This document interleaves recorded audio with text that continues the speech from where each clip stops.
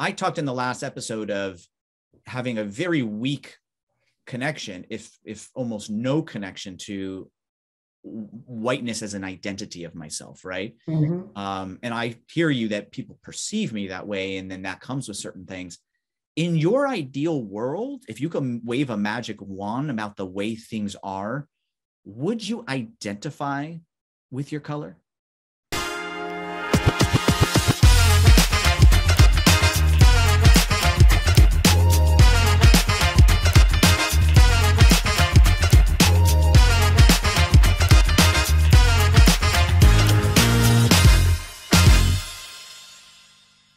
This conversation, we've talked about kind of a black way of being and a white way of being, but then we also say, well, maybe that's not. No. Let's go deep in that. So yes, but only on the surface, because you pointed it out. I think as human beings, we're all the same, but there's a deliberate way that white people are presented. In such a way that when it's juxtaposed to Black people, they seem to be of a higher standard. Yeah. And what I would, it's not real whatsoever, but but that's how images are put out there. Yeah. And I would just say the opposite too, which is what you said, where Black people are presented in a certain way that comes from associations. And so that has in some sense become Blackified, if that's even a word, right? And so then there needs to be sensitivity around how you show up. What you just said, though, is exactly kind of where I wanted to go. We talked about cultural and like ways of showing up and reputation and social acceptance and professional acceptance. And I kind of wanted to take a step back or a step up around the terminologies of Black and white more generally. Because you talked in the commentary on the reflections on the last episode, you talked about Black education, as you put it, right? This idea of like, I'm Black and I'm proud, and James Brown. Yeah, the kind of owning of the identity. Say it loud. What is your, like, if you could wave a magic wand, let's step back again and just repeat one other thing you said, which is you had conversations with your friends about what race you would be if you could choose, right? And you talked about how that's a very emotional thing, or that general topic of identity is really emotional because you would still be Black because it's important. It's helped you become who you are, and you're happy about who you are. So I've even said that with the context between the two of us. I told my best friend, I said, knowing the fullness of our relationship, including all of the episodes we filmed for the show, if I had to choose Todd's life or mine, I'd still choose my own. Yeah. And so here's the question, I guess, that I would have around identity, because I talked in the last episode of having a very weak connection, if almost no connection to whiteness as an identity of myself, right? And I hear you that people perceive me that way, and then that comes with certain things. In your ideal world, if you can wave a magic wand about the way things are, would you identify with your color? Like, would that even be an identity? Okay, so that's two different things. So the premise, the assertion there is that color equals race, and that's not necessarily true. Because there are plenty, because I get mistaken for all kinds of races all the time. Yeah. So there are plenty of people who look like me that are not of the African diaspora. Yeah. And there are plenty of people who do. So I'll answer the question, if I could wave a wand, would I identify with the Black race? For me, I can't answer that question. And it's a bit self-indulgent because there is just no alternate reality. But to indulge, I don't see why I wouldn't, because African cultures have been, because I've done the ancestry DNA, I know which African cultures I'm approximately a part of, approximately. And they're just as splendorous and wonderful and part of world history as anything else. So I wouldn't want to be anything else, because I do already come from something great. But so does everyone else in the world. We all come from something great. And I really love history, and I really and bowled over it. I've been literally crying all weekend watching these Pride movies, because I've been watching Pride movies from all over the world, like Germany and Holland and China and everything, and it's just the world's people are so beautiful and they want the same thing. And we all come from something that's wonderful and splendorous, but maybe sometimes for whatever intention got perverted and sold as different than what it really was in its soul and at its core. And that's unfortunate, but that gives us work to do as human beings. We have to find our way back to that splendor and seeing the splendor in one another. So I hear you on connecting with kind of where your heritage came from. I guess my question is specifically around color itself, right? Like, why would it not be, I come from some part of Africa, right? Why would it be, in the ideal world, why would it be, I'm identifying as Black, right?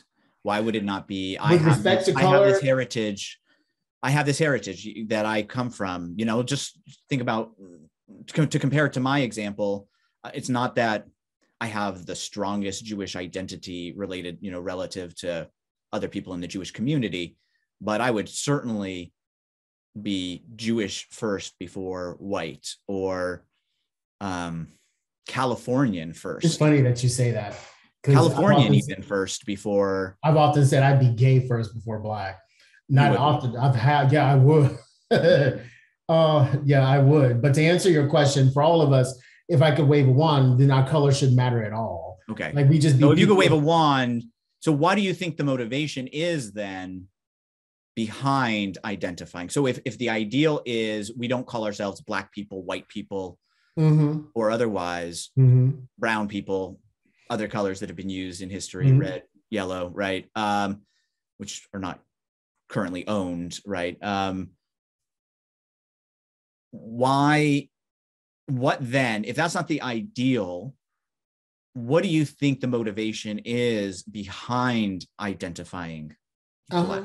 I have an answer for you, because it was an easy way for, how would you say, imperialists to segregate people. And so the motivation for having to identify around your color comes out of imperial machinations in the world. So because it's easy for, empires to segregate people by color and say, with these people who are this color, do this, for these people that color, do that, then now when you're trying to reverse the impact or the negative impact of having been part of an empire, however you came into that being part of the empire, then it's natural to organize yourself in that same way. So it's like your plan of attack essentially is a mirror of what was used to oppress you.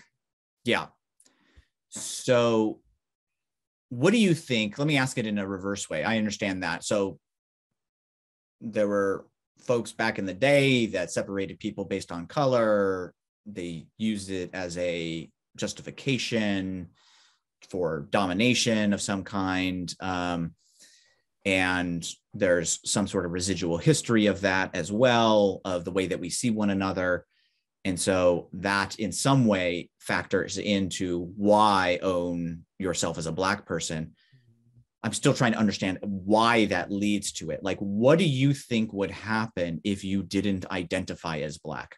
Well, then how do you not collective bargain is not the right word, but if you do, you need strength in numbers. So how do you get rights? How do you triumph over the imperialist or whatever the oppressive, other quote unquote is, if you have people who are floating in and out of the definition? Like, strength in numbers gives voice. And so that's why you have to do it. So for me, and we can, even outside of race, being gay, one of the conversations that always comes up during Pride is coming out. And I always tell gay men, I said, I don't judge, your journey and your path. But for me, it was important to come out to friends and family in the world and employer to stand up and be counted. So an analogy with my race, it was I publicly self-identify as Black, because it's important for me to stand up and be counted. And also within my own, the diversity of the own Black community, to stand up and be counted as the way I show up or I interpret being a Black American is for me. Stand up and be counted is important because it does what? Well, number one, it gives you visibility. And visibility raises awareness, and awareness raises consciousness. I'm not saying awareness equates to immediate change, but it raises consciousness. And when our consciousness is elevated, then it gives us new questions to consider that contribute to our worldview. And when our worldview is challenged, we have a choice. Either we can retreat into what we know, either we challenge it right back, or we can choose to integrate this as a piece of knowledge to build a broader scope in the world for ourselves. So I heard two things of why you think it's important to identify as Black, as your race. One is to create some sort of community that can help one another to change the things that affect you organically in the day, right? And also for people who aren't Black, because there are people, I mean, there are people just like being gay who legitimately don't have many interactions with Black people, and they may have questions, notions, etc. And they may have a genuine, respectful curiosity. And when you stand up and be counted, it's a way of saying to the world, I'm here. And because this has really happened to me with being gay over the years, like where people we're very curious about gay men and how we show up and live our lives, etc. And I was always willing to answer those questions, but they wouldn't have had me as a resource had I not been out. Yeah. So that was the second thing. So the first thing is kind of the forming of a community that can help one another, inform one another as you and your friends do, advocate for one another as it relates to the common challenges that you experience or the common ways in which you want things to change to create more equity and whatnot. The second way was being a representative of that group in some way that might inform others in the population, that might change stereotypes in the population. And for me, that's another reason why it's important for me to be fully married to the man I'm with. It's another way of standing up and being counted.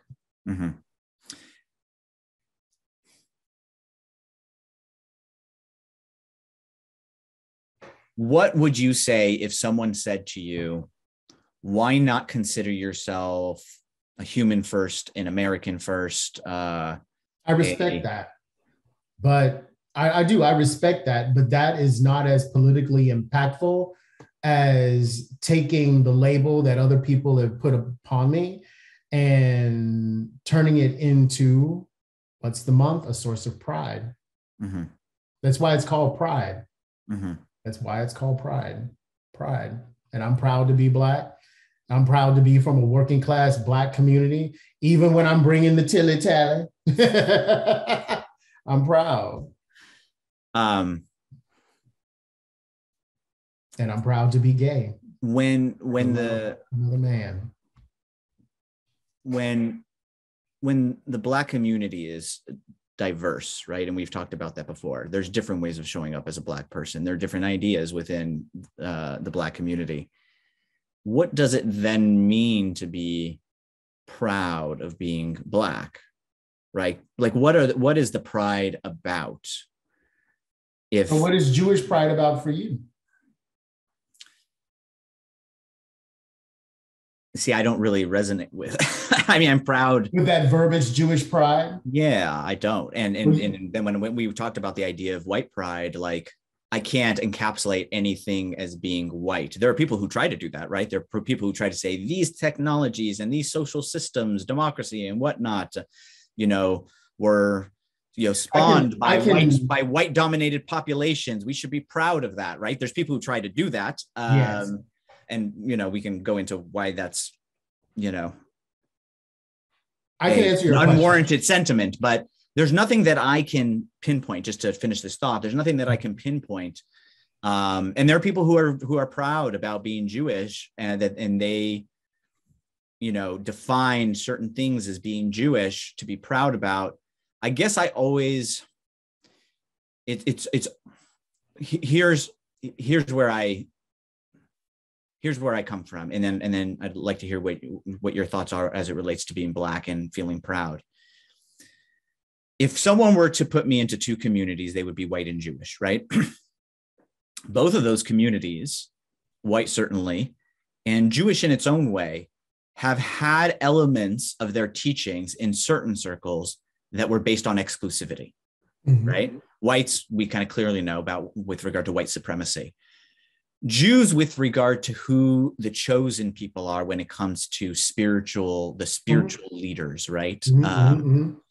And I guess I'm always hesitant around the idea of pride related to race and ethnicity, because it seems to me that whatever one would be proud of would also be elements of other races and ethnicities. And so why are we just not proud in the expressions of our humanity that we show in the world? Like, I'm proud. You're proud because we're not there yet. No. You're real sweet. Audra is a lucky woman. You're a real sweet dude.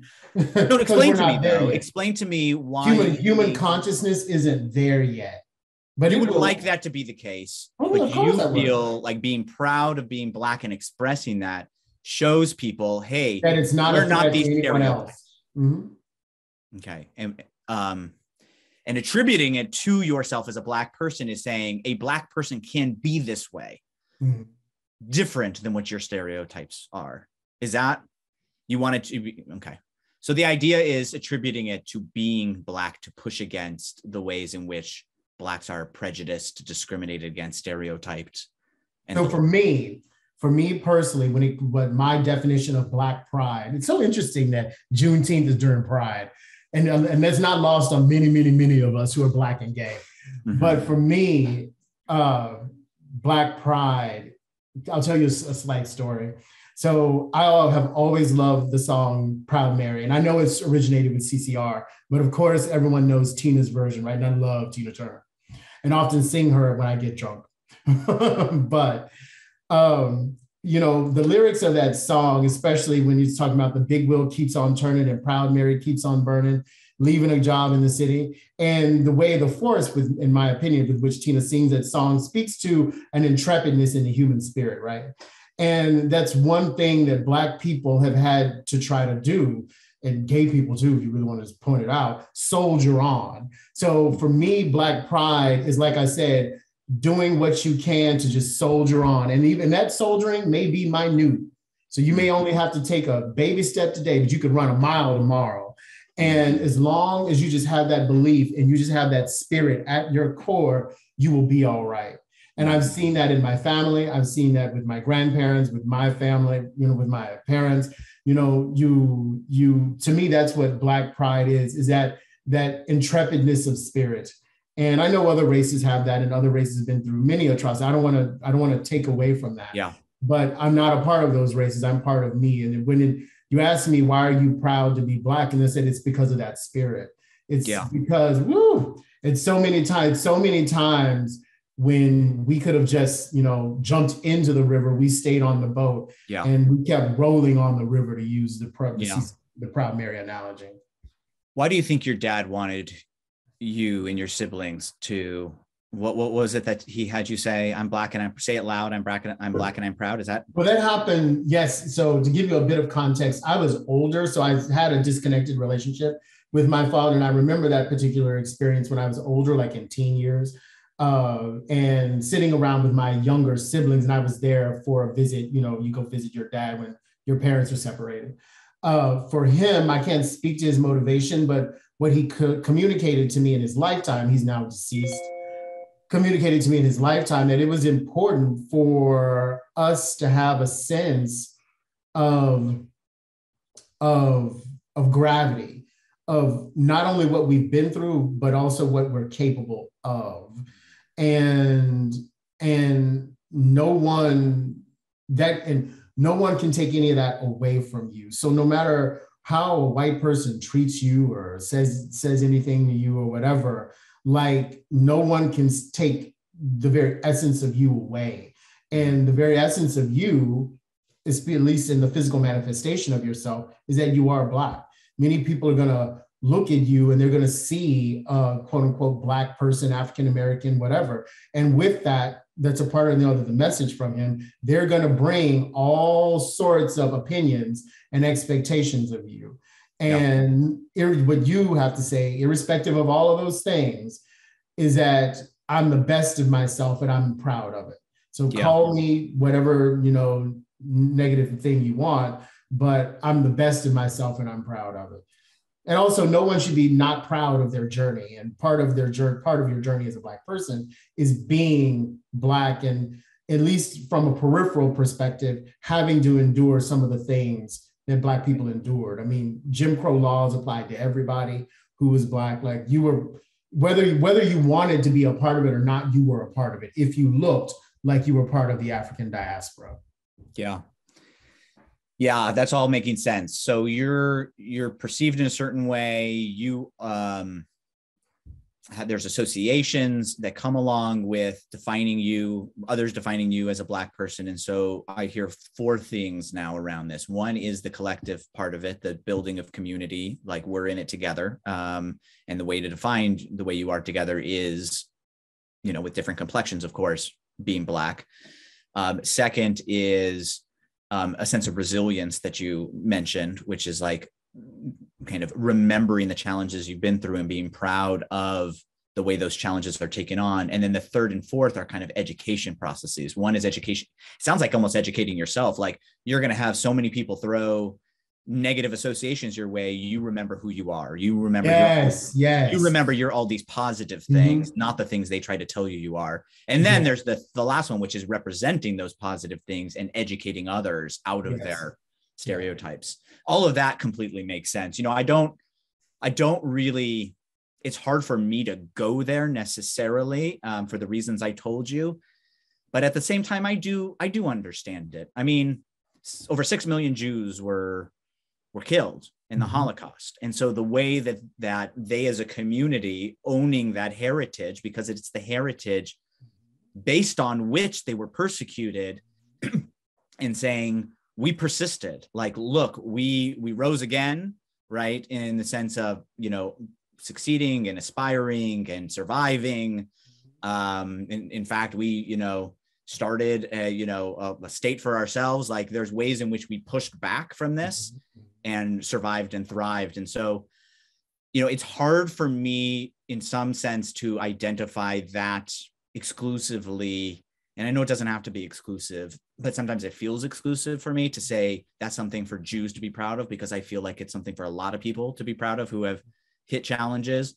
But the truth is, as you stated, people were persecuted because of the fact they were Jewish. And so the pride is in pushing back against that force, right? And so I guess I guess I can own that a little bit more, and I certainly understand it more. I mean, I felt it very much with my grandmother. It's Pride Month, Todd. It's pride. It's pride. It's being pride in all of the dimensions of your life, not only your race, your sexual orientation, your pride.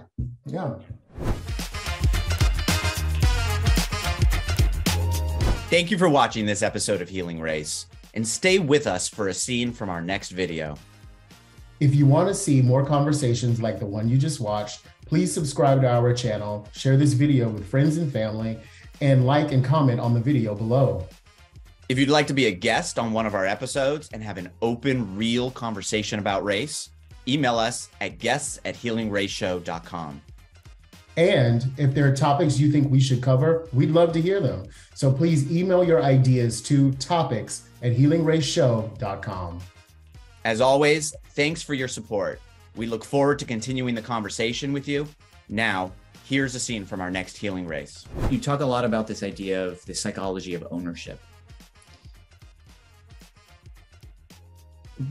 How do you think that materializes across the white population? So let's ask a really specific question. I answer that quickly. A justification. You think I carry around a feeling of ownership over Black people? To watch the rest of that episode, go ahead and click the video below me. To see a different compelling Healing Race episode, you can click the video below me. We look forward to seeing you in the next video.